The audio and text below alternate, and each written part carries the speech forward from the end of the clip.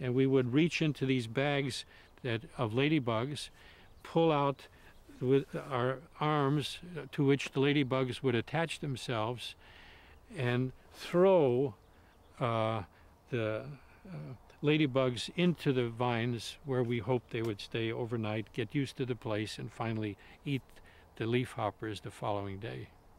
Leafhoppers will suck chlorophyll out of the leaves and diminish the capacity of the vine because once the chlorophyll is out, it cannot undergo photosynthesis.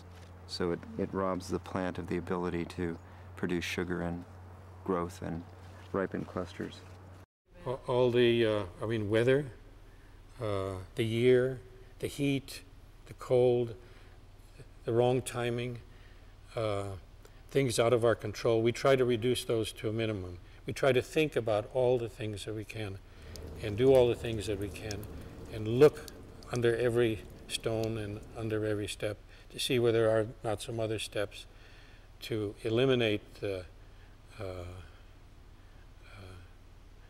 effect of things we can't have calculated. But it all depends on circumstances, finally, that we don't control.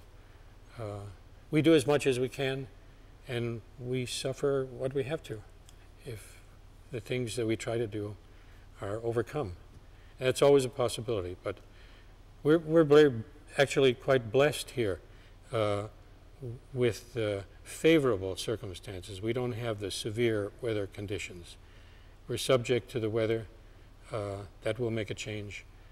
We try to eliminate whatever we can. Anything that we can do, we do.